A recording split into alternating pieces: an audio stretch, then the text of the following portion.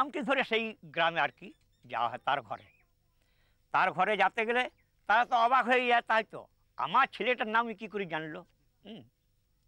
এই হলো জাদু, আর অন্য কিছু নেই। অন্য লোকের কাছে মানে খবর নিয়ে করে যায়, মানে সেখানে চক্ষুদান করা হয়, এই আর অন্য কিছু নেই। In the context of the Santhals, the Patuas are commonly referred to as Jadu Patuas or magic painters. The primary reason for this title are the Chakshudan genre paintings they produce for the Santhal families of the recently deceased. The Chakshudan painting would depict a deceased Santhal without the eyeballs, thus signifying that the spirit of the deceased would wander around blind in the afterlife unless the painter paints the eyeballs after being paid for.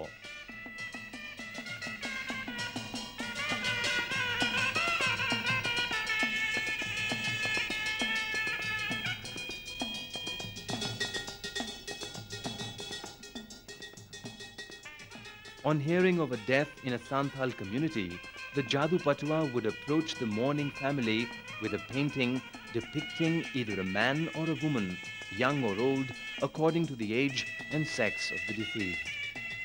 The artist would then offer to restore sight to the dead in exchange for objects often depicted in the paintings themselves.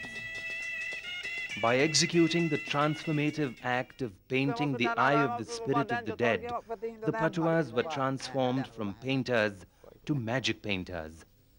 But they were never considered extortionists. This art has three elements that are very important. The first is that it is art that is not divorced from life. It is not alienated. It is art that takes life and death naturally. And the Jadu Patuas, in fact, bring the dead person to life through the painting.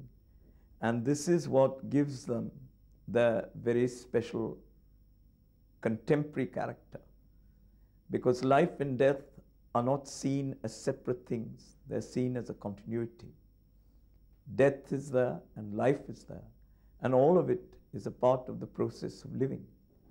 Philosophically, I think the Santhals are much more sound than many of your religions which dwell too much on heaven and hell. The art historian Mildred Archer identified 7 distinct themes of Santhal painting other than the Chakshudan Pat. Death's Kingdom or Jomraj is to this day a common theme of the Jadu Patuas. The Lord of Death, Jom, is commonly depicted as obese and dark in complexion, dealing out his punishments to the wicked souls. His minions, usually smaller dark figures, are also depicted in these scrolls, ravaging and torturing those who have been punished by Jom. This type of scroll, in part, functions as a didactic, reinforcing the Santhal's own moral code. Another type of scroll depicts the Santhal flower festival of Bahapurub, which occurs between February and March, marking the beginning of the new farming year. This scroll would depict the various activities involved in this festival, including the dances and the ritual sacrificing of foal by the Neiki or the Santhal priest. The festival occurs in the sacred grove of the Santhal village called the Jahir Than, or the place of the Bonga Jahir Era. As the Bahapurub is considered to be the holiest of Santhal festivals, homage is paid to the trinity of Maranburu, Moreko Turuiko and Jahir Era. During the festival, sacred stones represent each of these Bongas, and like found art, they are recontextualized, each stone having been placed under a corresponding sal tree.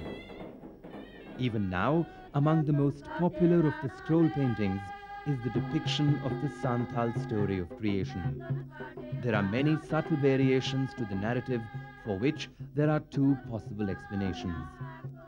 Firstly, the creation story has been told and retold from an outsider point of view, from missionaries transcribing the narrative into English in the late 19th century.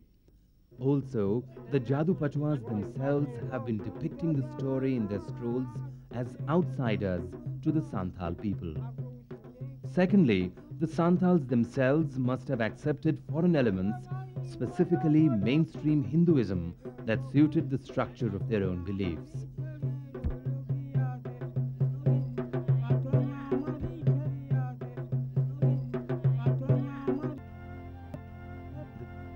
The Santhal creation story, as the English-speaking world knows it, is derived from the translations provided by two European missionaries in the late 19th century. They were Reverend L.O. Strefsrud, who produced his translation in 1870, and Reverend A. Campbell, who wrote his in 1892. The supreme god of the Santhals, Thakurjiu, created water creatures from the great mass of water covering the whole earth. Then he commanded the water creatures to create earth and created two birds, Hans and Hasil. From the birds came the two human forms, the ancestors of Santhals, namely Pilku Haram and Pilku Budhi, Western equivalents of Adam and Eve. From them sprung the Santhal clan. In the process, three more gods came into being: Maranbaru, Moreko Turuiko, and Jahir Era, who entered the folklore, signifying possibly the Hindu concept of the Trinity. Interwoven in the creation story are the tales of creation, destruction, and recreation of Santhal tribes. Curiously, the first panel of many creation story scrolls and Baha festival scrolls often depicts the Bonga trinity of Maranburu, Moreko Turuiko, and Jahir Era in the form of the Hindu Vaishnav trinity of Jagannath, Balabhadra, and Subhadra from the Puri temple. The local mythology contains a legend where the 18 sons of an old Santhal king were beheaded and their streams of blood were transformed by a bonga into waterways that travelled from the Santhal Parganas to the Jagannath temple in Puri.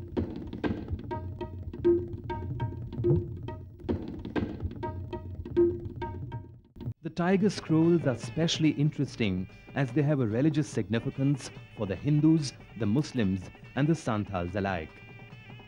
Both local Muslims and Hindus worship Bade Khan Ghazi, the god responsible for controlling the tiger in much of rural Bengal.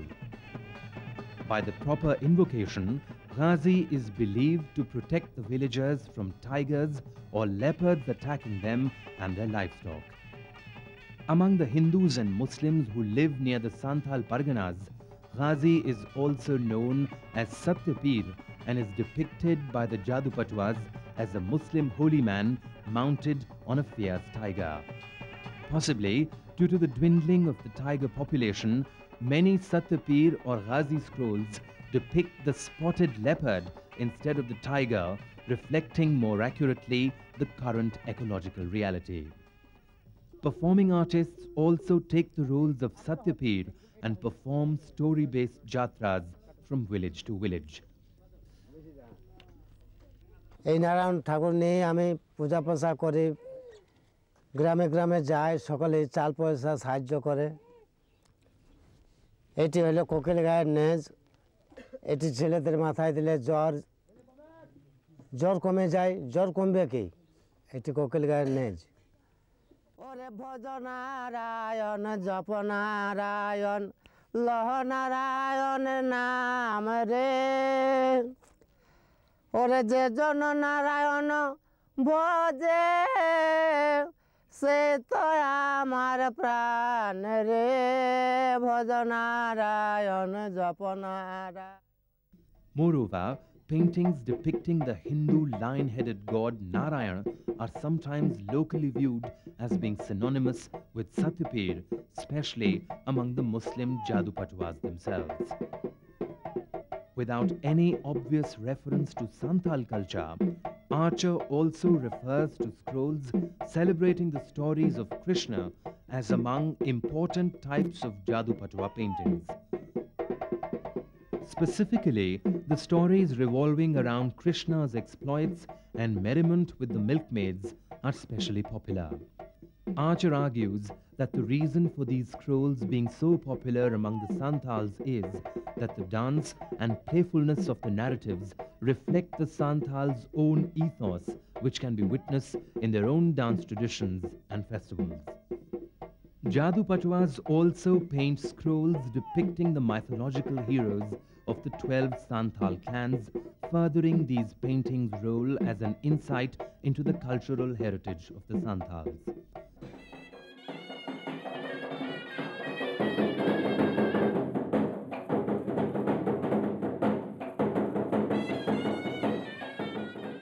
The Santhals congregate around the temple area and partake in the general festivities, dancing and drumming. Though this is still a popular activity for the Santhals, the scroll genre is not as popular as it once used to be. There have been many recent developments in urban galleries and museums to accommodate folk and tribal art. This, in many ways, has had an impact on the traditional forms and themes.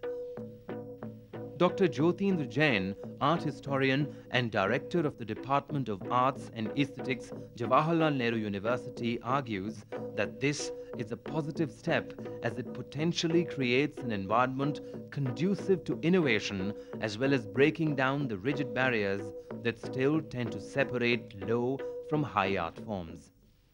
A modern Indian artist has always been painting or creating works of art, also deriving inspiration from the so-called folk and tribal tradition. We have several examples. We have examples of Haripura murals. We have examples of Jamini Roy. Particularly, Jamini Roy was quite a kind of leader of a movement in which he would derive inspiration from the works of Patuas and also from painted clay figures, etc., toys and things he saw and he derived. The great masters of modern Indian art like Jamini Roy and New Bengal school of painters, especially Nandalal Bose in the Haripura Congress series, used elements of the Patua imagery and other indigenous art traditions to define a modern aesthetic that was truly Indian. For example, this Francesco Clementi, who does a lot of collaborations with Indian folk and tribal artists, and I think one of his critics once said a marvelous thing. He said that Clementi works through another's consciousness. Now, suppose I work through my own consciousness, I know what I can produce, so it's very predictable. But if I work with you, I don't know how your consciousness will work in collaboration with mine, and therefore something more wonderful can happen. So as a tool, I think many things can happen working in collaboration. Now is the question of modern artists resisting the coming of the tribal artists in modern art spaces, as they say that this is our space, this is modern art space, it is not fair for tribal artists to come in because they are working in another genre from another tradition. I think their worry is not right, and for my feeling, as I call it, they are suffering from what I call Kabuliwala syndrome. You remember the story of Rabindranath Tagore, that he wrote about a Kabuliwala who came to India, and he stayed here for 10-15 years to earn money selling pista and dry fruits. And when he was leaving for India from Afghanistan, his daughter gave a small impression of her foot and said that when you come back, bring me shoes for me. And he was carrying the foot impression. When 10-12 years later, when he was returning, he suddenly remembered. So he brought out a piece of paper and went to a cobbler and said, please make shoes for my daughter. She had told me to bring shoes. So when he took out and then they talked, and Kabuliwala said, I brought this 12 years ago. So he said, by now your daughter must have grown up and got married also. So what will you do with these small shoes? I think like that, contemporary artists are still thinking that folk and tribal artists are still in that age, and that in these 50-70 years they haven't changed, or as if modernity, life around them has not as if influenced them. So I think they are suffering from Kabuliwala syndrome. The Jadupat or magic paintings depicting the songs and sorrows of the lives of the Santhals have passed from the idyllic world of the Santhals and Patuas of yesteryears to the present fast-changing world. Overtaken by the march of time, bypassed by ready-made entertainment galore, and forsaken by the diminishing interest of their Santhal patrons, Patuas today are seeking greener pastures, abandoning their time-honored profession. Only a few survive today, trying desperately to make a living out of it, thus keeping it from vanishing altogether.